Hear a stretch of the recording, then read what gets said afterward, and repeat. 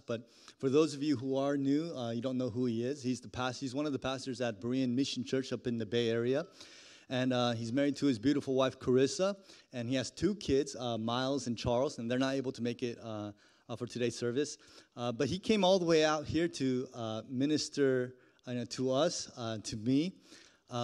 Actually, let me tell you a little bit more about his background, just formal stuff. He graduated from, I think he went to UCSD. And then he graduated, yes. I don't know what mascot you guys have, but it's not cooler than this, okay? I don't know, what's your guys' mascot? A Triton? That's pretty cool. Okay, who thought of anteaters, dude? Any case, he graduated from UCSD, and then he graduated from the Master's Seminary. So we graduated at the same time in 2008, and that's where we met. And just a little bit about us. Went to school and seminary together, and we've just kept in touch ever since then. I've known Pastor Alton now for 18 years, one of my dear friends. Sometimes people wonder for pastors, who are their friends? By the grace of God, the Lord has given me peers at CrossLife. People have known me from college, but I'm also blessed to have friends I have made in seminary, friends with whom I keep in touch over the years. And one of the things I'm really grateful for is that men like Pastor Alton are people who understand some of the struggles that we have to go through as pastors. And he's somebody I can talk with, and he understands the hardships, whether it's personally with the family or with the work of the ministry. And he's somebody who has been there for me, always encouraged me. He balances me out. Sometimes I nerd out on things, and then he reminds me of the importance of just that devotion and affection for Christ.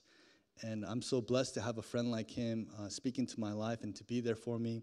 And even with the preaching opportunity here today, he makes himself available. He's from the Bay Area, but he tries to make himself available to preach for us. And I feel bad because I never do that for you guys. But anyways, he tries to make himself available for me and for obviously to serve the church. But I know he does it because he wants to bless me. Being in the pulpit, constantly giving and preaching, I don't have much opportunities to be on the other side and just to rest and to be fed. And so it really is a treat for me to hear God's word and to hear it from a good friend and brother. So let's welcome Pastor Alton up as he delivers God.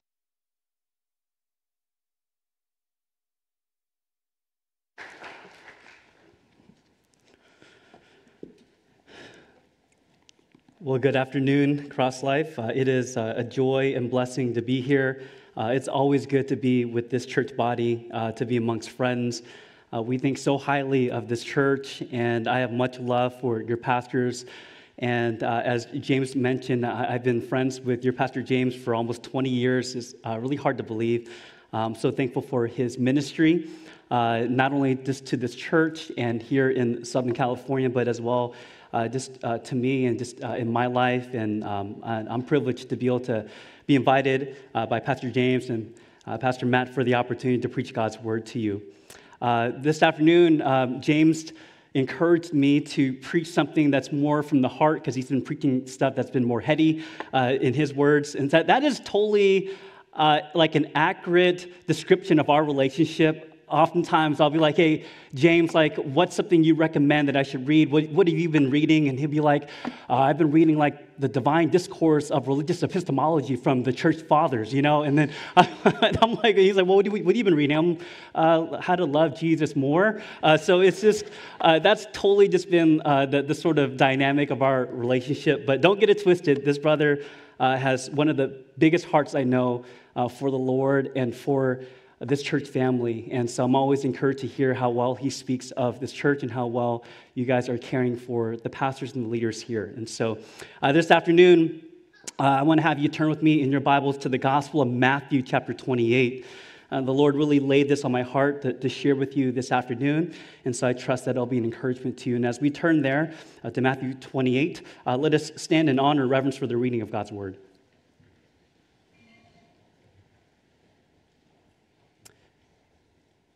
This afternoon, we'll be looking at Matthew 28, verses 18 through 20. And Jesus came and said to them, "All authority in heaven and on earth has been given to me. Go therefore and make disciples of all nations, baptizing them in the name of the Father and of the Son and of the Holy Spirit, teaching them to observe all that I have commanded you. Behold, I am with you always to the end of the age." This is God's holy word. Let's pray. Father, we just commit our time to you now, and we ask that you would give us ears to hear, and eyes to see, and hearts ready and eager to receive your word, that we might be changed into the likeness of Jesus Christ, your Son, in whose name we pray. Amen. You may be seated. In 2002, a Christian book took the world by storm. This book simultaneously hit number one on the 4 major bestsellers list: the New York Times, USA Today, the Wall Street Journal, and Publishers Weekly. It has sold more than 60 million copies worldwide, unheard of in the publishing world. It has been translated into over 50 different languages, making it second most translated in the history of books, second only to the Bible. This book has been regarded as one of the most influential books to both believers and non-believers in our generation. What is this book?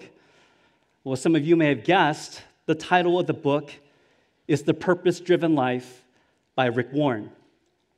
Now, this isn't meant to be an endorsement for the book, but it highlights this important point that so many people are seeking purpose. In fact, the full title of the book is The Purpose-Driven Life: What on Earth Am I Here For?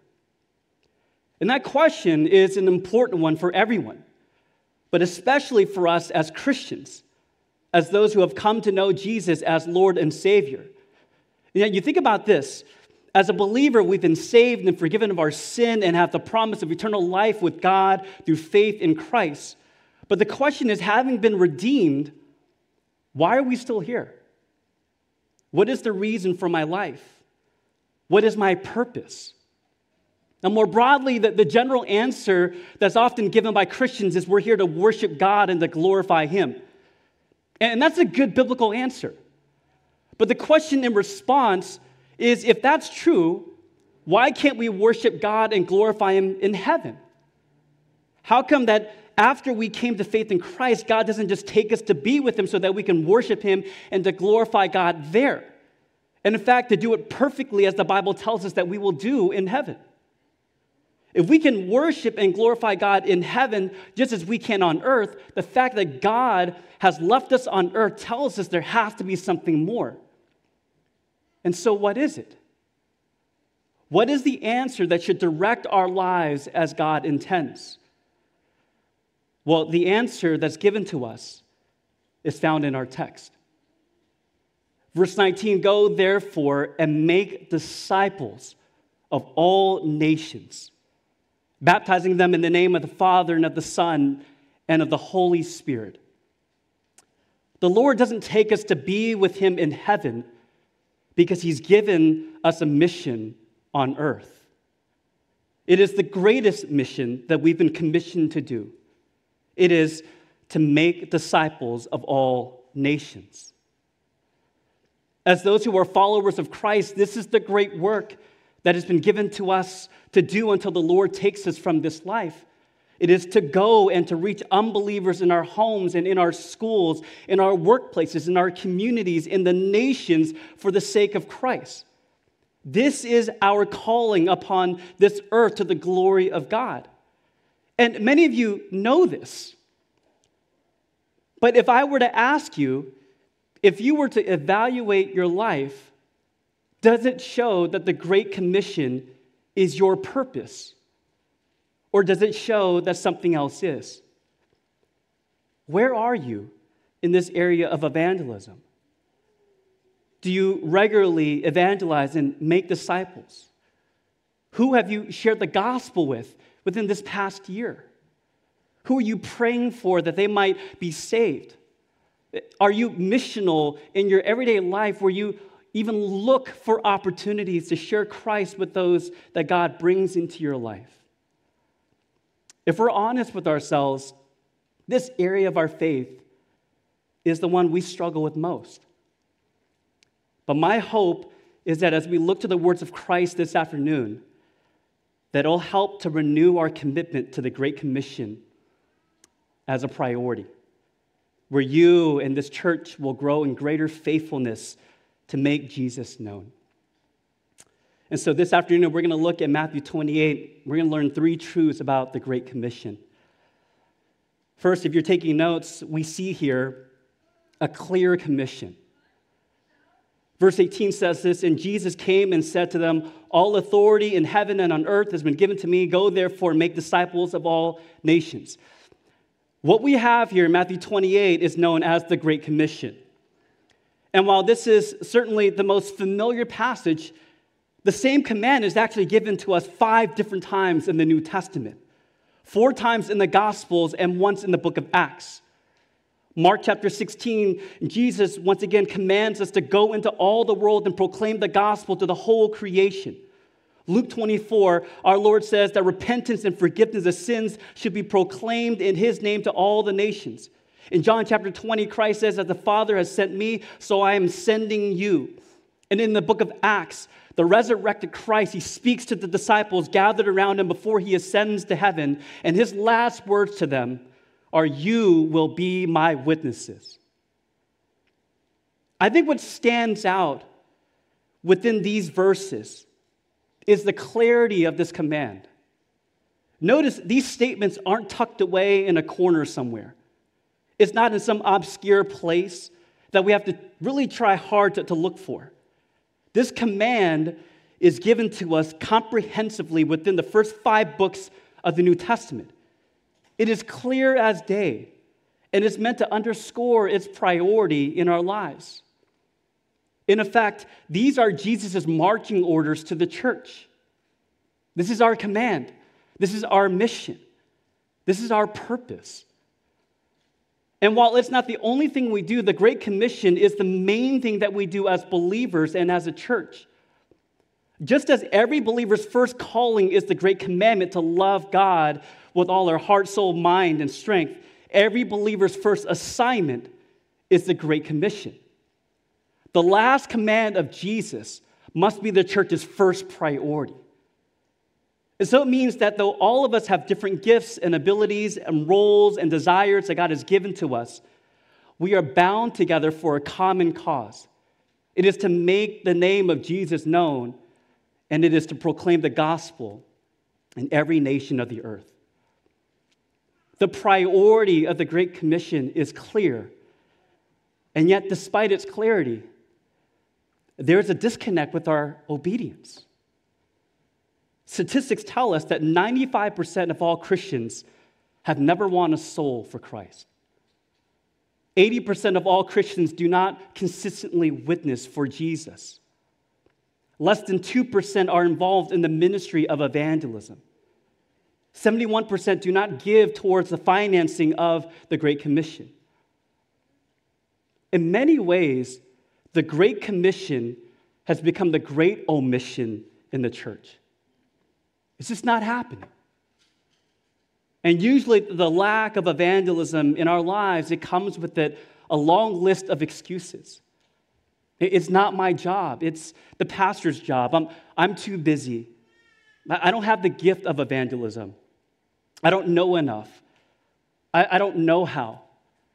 I don't want to offend or make people angry. I don't want it to be awkward. It's not going to work anyway. There is a list of excuses that we have for not going. And Jesus comes before our excuses today and says, by the authority given to me over heaven and earth, you are to go.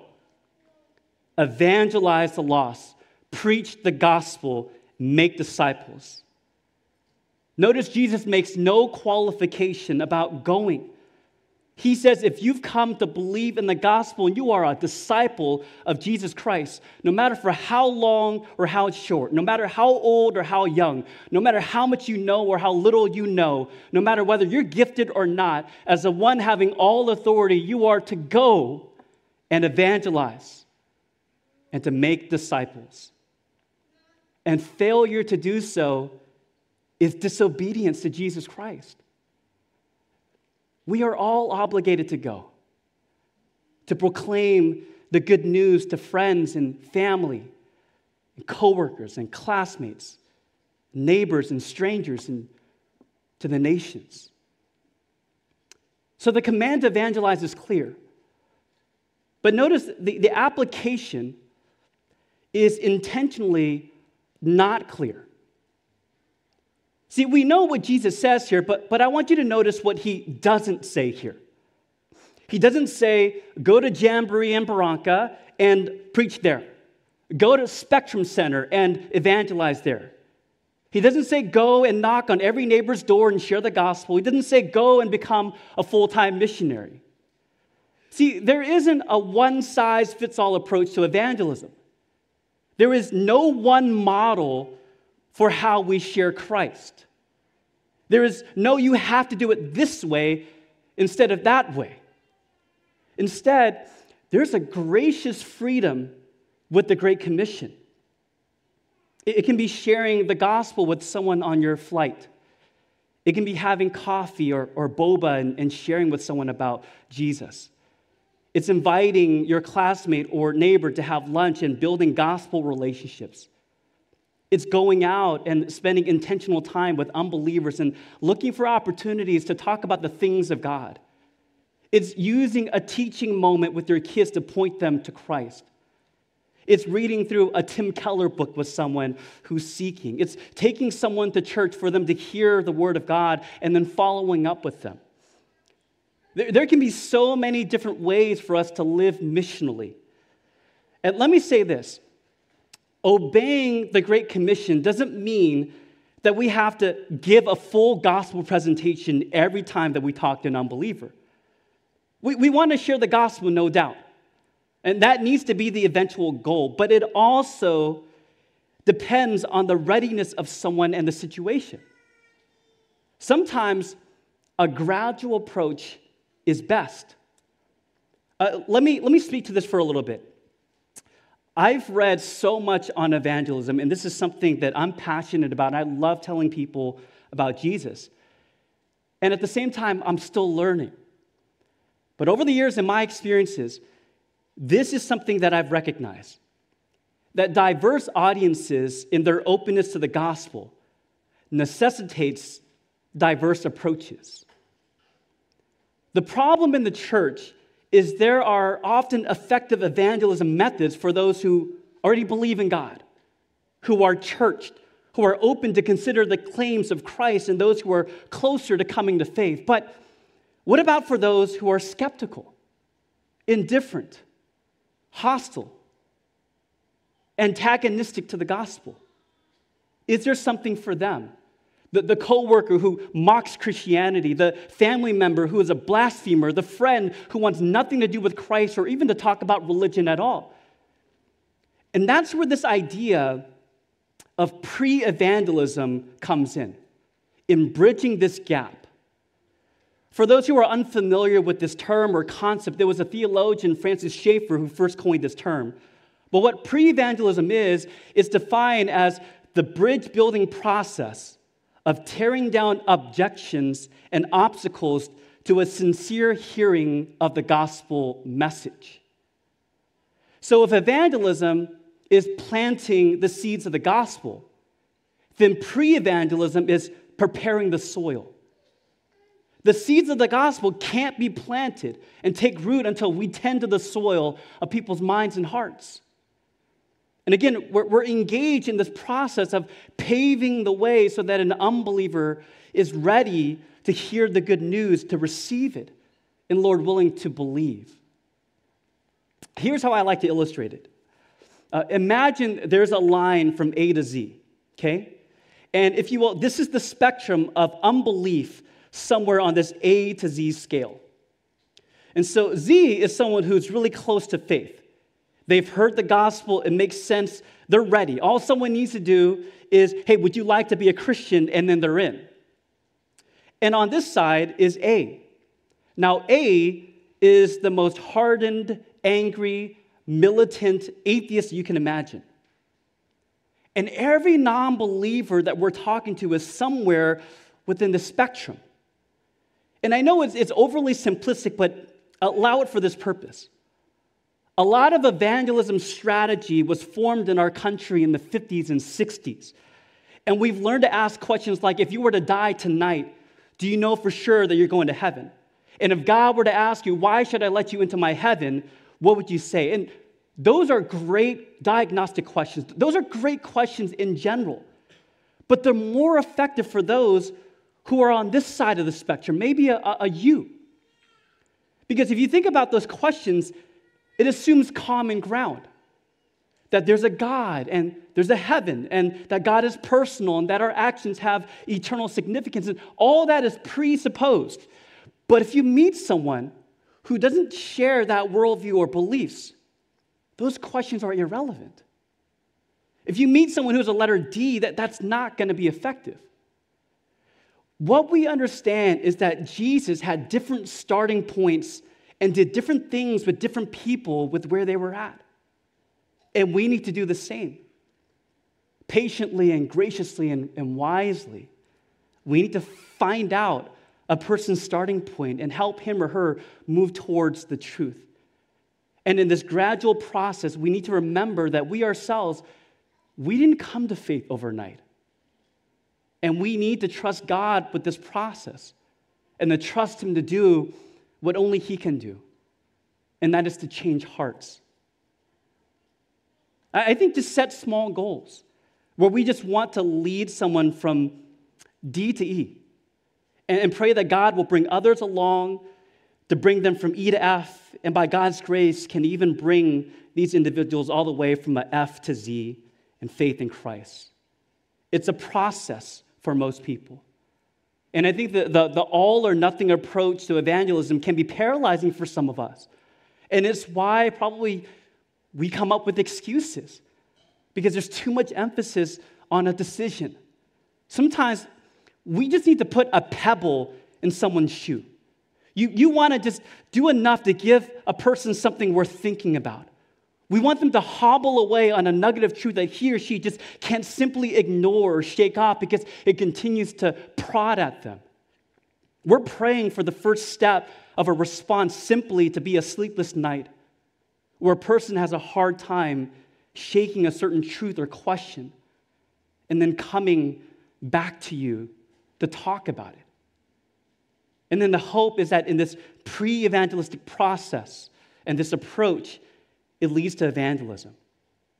And a definition that we've used of evangelism and that I found to be really helpful is from Evangelism by Max Stiles. And this is what he says: evangelism is simply just to teach the gospel with the aim to persuade. You're just teaching the gospel with the aim to simply persuade. That's all we're doing. Too often we confuse the results of evangelism with evangelism itself. But the call to evangelism, understand this, it isn't to elicit a positive response or to get a decision or to have that person accept Christ, but rather it's simply to proclaim the good news of salvation in Christ. It is to share with them about who Jesus is and what he has done for sinners and to call them to faith. And then we leave the results to God. And if they don't believe, we haven't failed. And I tell our church this all the time. We don't fail in evangelism if we faithfully present the gospel and that person doesn't come to faith. We only fail if we don't faithfully present the gospel at all. See, there are times when we try to evangelize and we fumble over our words. We're not making sense. We're a nervous wreck. It doesn't come out right, and we're like, man, that was so bad. And I've been there so many times. But God is sovereign. And I want to tell you that he can use our most feeble attempts, and he can use the weakest of gospel presentations. But what God can't use is silence. Let me tell you a story. During my senior year of high school, I was a really young believer at the time. But I remember, despite my spiritual immaturity, for as long as I can remember, I've always loved to tell people about Jesus. And I really took to heart the Great Commission. And I had a friend who was in college, and she began dating an unbeliever, and she had met him at work. And my other friend and I really cared for this sister. And so we sat her down and we talked to her and we told her that this wasn't wise, that she shouldn't be dating an unbeliever, and that she shouldn't be compromising her faith. And so understand, we're young, we're being overly zealous for truth, we're being even like legalistic about this. And we told her that she needed to break up with him. And so she was heartbroken, but she realized that we were right. And so she leaves the meeting seemingly convicted to do the right thing. Well, the next day she tells us, so I didn't break up with him, but I invited him to church. Okay, so she's like, I did the next best thing, right? And so she talked to him about God. By God's grace, this guy started coming out to church regularly. And we tried to welcome him and love him and pray for him. And eventually I asked to meet up with him over lunch to evangelize to him. And I have to emphasize that he was pretty much out of college at this point. And here I am, this high school kid. And so you can imagine you being a young professional, and you're being talked to by this little 17-year-old about the issues of life, okay? But I didn't let that stop me. And I shared with him about Jesus, and I remember going through the Romans road with him, and it was rough. I probably accidentally spoke some heretical things during our talk, but at the end, I shared the gospel, and I simply asked, Eric, are you ready to accept Christ? And inexplicably, he said yes. He told me years later that he was softened to the gospel at that point. See, there was pre-evangelism happening, and it prepared his heart to hear the gospel that afternoon. God was already doing a work beyond what I could see. And through the most broken gospel presentation at a little booth of a Denny's restaurant in Sacramento, my friend gave his life to Christ. He married our friend. They have 4 kids who love Jesus. They're walking with the Lord. He's serving as an elder of a local church in Elk Grove. This is just evidence of God's grace. And it's just one story of many of how the Lord uses even weak and imperfect and sometimes disobedient vessels for his good work. And I hope and pray that encourages you. We are commanded to simply be faithful, to share our faith, because the commission is clear. Secondly, we also see a compelling commission. See, the Lord, he doesn't have us act on guilt and conviction when it comes to the Great Commission. No, what he does to compel us is he shows us his heart. The heart of God compels us, and we see this in verse 19. Go, therefore, and make disciples of all nations. One part of this Great Commission that we often overlook is when Jesus says, all nations. That's significant. It has always been God's desire to reach the world of lost people and bring them into relationship with himself. In 1 Timothy chapter 2, verse 3, it says, this is a good and pleasing thing in the sight of God, our Savior, who desires all people to be saved and to come to the knowledge of the truth. And then probably the most well-known verse of Scripture, it states this truth, for God so loved the world that he gave his only Son, that whoever believes in him should not perish but have eternal life. We have to understand that God has a love for the nations, and it's seen throughout Scripture. Why is this? Because, simply put, all people are lost and dying and going to hell because of their sin apart from Christ. And so God wants for all to be saved. And he says in 2 Timothy and 2 Peter chapter 3, the Lord is not slow about his promises, as some count slowness, but is patient towards you, not wishing for any to perish, but for all to come to repentance. This is the heart of God. He has compassion for sinners in this world. The Lord wants none to perish, but for all to come to repentance, he says. And so what he does is, rather than saving us and then taking us immediately to heaven, he sends us out with this great responsibility to go to the nations so that we might win more lost and dying souls to Jesus Christ, so that all might be saved. I'm reminded of an account that happened in 1905. During that year, there was a ship built named the Titanic. I don't know if you've heard of it, but there might have been a small budget movie made about it, but it's pretty well documented what happened. Many know about the significance of the sinking of what was thought to be the unsinkable ship. But many forget it was a tragedy of epic proportions. 1,500 lives were lost. 1,500. And what many don't know is that on that fateful night, the Titanic received 6 messages about the iceberg that they were approaching, but it was ignored. And the last message was given 40 minutes before the Titanic's collision with the iceberg. The radio operator of the Californian attempted to warn the Titanic that there was ice ahead, but he was cut off by an exhausted Jack Phillips who was manning the telegraph that evening. And Phillips inexplicably fired back an angry response with these words, shut up, I'm busy." And when he finally went to bed that night, Phillips would shut off the radio of the Titanic, receiving no further messages. And consequently, the Titanic would hit the iceberg, where 1,500 people would pass from this life into the next. This is the situation of all people and of our world. Whether they want to acknowledge it or not, or tell us to shut up, people are heading towards destruction and hell because of their sin. And the Lord is sending us to proclaim the gospel and call for them to repent and to turn around. We are called to warn people that there is danger before them. But the good news is that Jesus has come into this world to rescue us from what is certain destruction. How? By taking that destruction for you and me. Our Lord says, "I will go on that sinking ship and I will die in your place, even though you deserve to. But I choose to love you instead." And Jesus would be raised to life to show that he has overcome sin and death.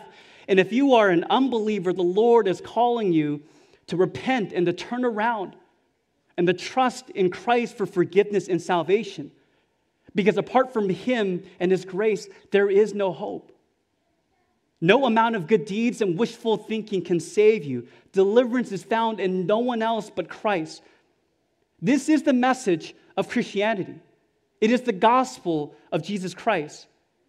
And for us as believers, it's the news that we have to share with those perishing in the world, that they might turn to Jesus for salvation. That's our mission. We need to share the same heart that Jesus had, to have the same compassion that God has for the lost, to be so burdened and broken for sinners who are perishing that it would drive us to do whatever we can do to reach them. That we would say with Spurgeon these words, that this would be the prayer of our hearts, that if sinners be damned, at least let them leap to hell over our bodies. If they perish, let them perish with our arms about their knees, imploring them to stay. If hell must be filled, let it be filled in the teeth of our exertions, and let no one go unwarned and unprayed for. We need such urgency. And like you, there are times and seasons in my life where my soul no longer weeps for the lost, and I lose compassion for the lost. I no longer pray and cry for the salvation of sinners. And my evangelism at times is non-existent. There are times I look at my life and I realize that I've been making Christianity only about myself and my church and my ministry. And in those moments, we need to look to the heart of God once again to compel us to go and to reach our unsaved family and friends and to preach to them about the love of Jesus. So we see a compelling commission. Third and lastly, we see a comforting commission. Verse 20, and behold, I am with you always to the end of the age. Here is a great encouragement that we have as we go forth into the world and to make disciples of all nations. It's this, that Jesus is with us in this endeavor of the Great Commission. Jesus is with us.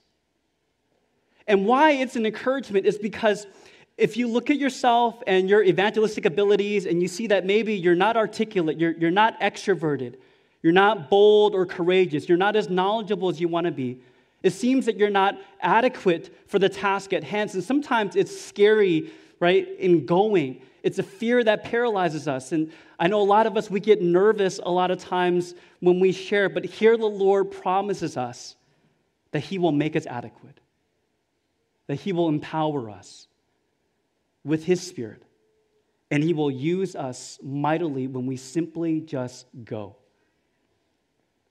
What Christ assures us of us is this, is that while we can't in of ourselves do this, that He can.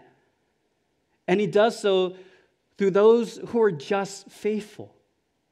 He can use you to change lives, to win souls for Christ, and to make disciples of all nations, not because of us, but because He is with us, our Lord says. And you look at the lives of the apostles and how they became bold witnesses for Christ and how they took the world by storm with the good news of Jesus, and they changed the world as we know it forever. But if you think for a moment that they had special abilities, you're mistaken. You look at their life and it was marked by failure and by weaknesses and disappointment. They were just ordinary men who had come to know the extraordinary power of God, who works in and through them. And Jesus simply called these men to share in the great work that He was doing. And as they were willing to go, they wouldn't go alone. God would use them as His vessels in His hand to spread the gospel from the ends of the earth. He gave and He fulfilled this promise in the life of these men. And I want to tell you that this same promise that Jesus gave to His disciples and that He fulfilled in their lives, He gives to us. And He sees to it to fulfill His promise in our lives as well when we go in the same way. And His promise is meant to assure us that it would lift this burden from you, that whether someone accepts or rejects Christ, it doesn't rest on you. The Lord says it will rest on me, not in what you do, but in what I can do, not in your power, but in mine. See, God is the only one who can change hearts. And when Jesus commissions us, He isn't simply saying that it's our responsibility to save people. That's God's responsibility. Jesus simply tells us that our responsibility is to preach. And our role in preaching the gospel, according to 1 Corinthians 3, all that we're doing when we're evangelizing and sharing the good news is that we are either planting or watering hearts of men and women. But it's God who causes the growth eventually. See, we're just vessels. But in the end, it's all God. God does the work that we cannot do, where He opens the eyes of the hearts of people to see the beauty of Jesus, where He convicts them of sin and He moves within their lives to bring them to faith in Him. And the thing is, God, He might not allow you to see this, but God at times might be gracious to allow you to see the fruit of your planting seeds and watering, where someone you evangelize to, they eventually come to faith in Christ. But again, it may be that you might not ever see a person that you evangelize to come to faith, but it doesn't mean that you failed. And it doesn't mean that we should be discouraged or disappointed when we don't see results initially, because God can still be at work even when we don't see it. And I hope that this gives us hope. My wife told me the other day, she says that, I don't think that you're good at evangelism, but at least you try, okay? And so I don't, she said, but that's good because that makes you more relatable, okay? Because you're not that good. And so it was like the most backhanded compliment ever, okay? My wife has no chill, but it's true though. Hey, thanks, bro. It's hot here, man. It's true. I'm not gifted, but I try to be faithful. And in so doing, I've seen the words of Jesus that I will be with you come to life in so many evangelistic encounters. Whether it's been on college campuses, at the mall, to Uber drivers and passengers on a train or plane, to neighbors and those at the gym or coffee shop or local restaurants, or to family and friends. God has opened so many doors, and it's a matter of just having eyes to see and to be obedient. And I truly believe that God, He uses weak, imperfect vessels just as we are to do His great work. You think about this? God could have done anything to preach the gospel of Jesus Christ. He could have written in the sky. He could have brought lightning and thunder. He could have moved mountains. Instead, He chooses to use broken vessels like me and you. You might not think that you're good enough or articulate enough or winsome enough, but that's exactly the place that God wants us to be. Because in our weakness, we get grace, and God gets all the glory. Let me end with this. I want to share my testimony because it's a part of the reason that I have such strong convictions about missional living. See, I grew up in a non-Christian home. I didn't know anything about God or who Christ was or about the gospel. But when I was in middle school, our family had moved to a new part of town in Sacramento. And I remember these neighbors in this new neighborhood went out of their way to introduce themselves to us, to help unload our moving truck, and to serve strangers that they had just met. And it was so foreign to me to see such kindness. I didn't know what we did to deserve this. I had never seen this before, of people so selfless and thoughtful and genuine in their care. And I remember over the course of time walking home and seeing the smiling faces and waving hands of this couple across the street. During Christmas time, they brought over cookies that the wife had baked. It wasn't very good, but I didn't understand, again, what we had done to receive this love from them. Over time, my neighbor began to intentionally build a relationship with me. He took time to talk with me, to play ball with me, to show me the love of Christ. He was the only Christian I knew. And one day, he invited me to a barbecue that happened to be on a Sunday morning at 10 a.m. I was tricked. It was a barbecue, okay? It was a church service. I unknowingly went to church that Sunday. And I would never be the same. A few weeks later, I gave my life to Christ. And when I look back, it wasn't a single individual, but it was a community working together for the cause of the gospel. There were different people praying for me and meeting with me, befriending me, teaching me, and loving me. And through it all, God was softening my heart to faith. In April of last year, my home church closed its doors. I had the privilege of leaving after church at Berean and making the drive to Sac and being part of the last service. We got to sing songs of praise, to hear testimonies, to give thanks to God for His goodness to this little church for the past 30 years. It wasn't a perfect church, but it was a community of people who really believed in the Great Commission. And because of their obedience, many lives, including mine, were changed. My salvation story will always be tied to the legacy of this little church. Why I'm so passionate about not only personal evangelism, but corporate evangelism is because I've seen the effects in my life. And as I was there for that last service, it made me think about our church. Are we like this church? And I want to ask you, what kind of church is CrossLife? And as you look ahead, what kind of church will you be? What will you be known for? What stories will you hear because of the faithfulness of your church? And I'm thankful that there are stories of God's grace and how he has brought some to faith in Christ and how he has worked in people's lives through this church.